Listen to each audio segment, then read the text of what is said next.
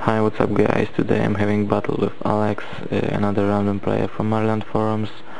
Today I bring in some new pokes like Donphan and Ambipom.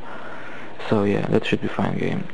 Anyway, I pick up as my lead my new threat Ambipom with this fake out thing, and he brings in Butterfree. He switched because he knew that I will use some fake out. He brings in some Donphan, and it deals him quite a bit damage, in my opinion. So yeah, here I switch because I know that the second move last resort didn't kill it, so I switch into my own Donphan, and it dealt quite a bit damage, this earthquake. So I know I need to use some stealth rock here because next turn it will knock me down. And yeah, fortunately for me, he switch and brings in his Butterfree, so I can easily use Ice Shard and try to knock down this thing. But unfortunately for me, he used Sleep Powder, puts me to sleep, which is a bit troublesome because Bug Buzz can really destroy my Donphan. So yeah, I need to wake up quick. And fortunately for me, my Donphan got second turn wake up, so yeah, that's awesome. I use Ice Shard and knock down Butterfree. That was a big deal of this match because he can't put me to sleep again. He pick up his Gyarados as next poke. I've got some attack cut from Intimidate, so yeah, that's bad. But I know that he'll use some Dragon Dancing, so I use Roar. And Roar brings in again this elephant, yeah. I know that he is predicting some earthquake, so I switch and brings in my Gengar because earthquake can't just kill me, but he overpredict me here and use some Salt Rock, which sucks. Now I need to use some Sludge Bomb, I guess, just to destroy this elephant, but he predicted and switched into his Blissey special wall, so this Sludge Bomb just can't do anything to it.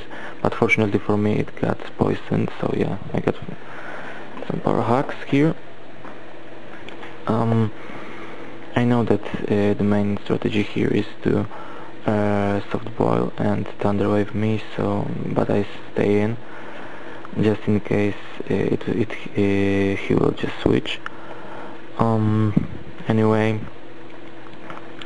he soft boil and I figure out that I can't just do anything to his Blitzy. He just don't want to switch, so I stay in and just to see what happens next. Yeah.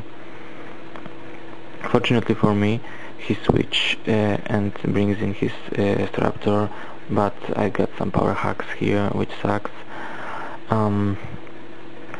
Anyway, I use some he used Brave Bird, yeah, which knocked me down, which sucks because if I don't have power hacks, I can easily knock it out with Sludge Bomb, yeah. The next poke which I bring in was some Ambipom. I use fake out because it's obvious. It's the best thing I can do here. And he switched into his Donphan. And left his Donphan with just half HP, which is awesome because now I can easily knock it down to last resort because it's my stop and because of its power. So yeah, no problem with that because of the live orb boost here. Next poke which he brings in was some Gyarados, left with just half HP.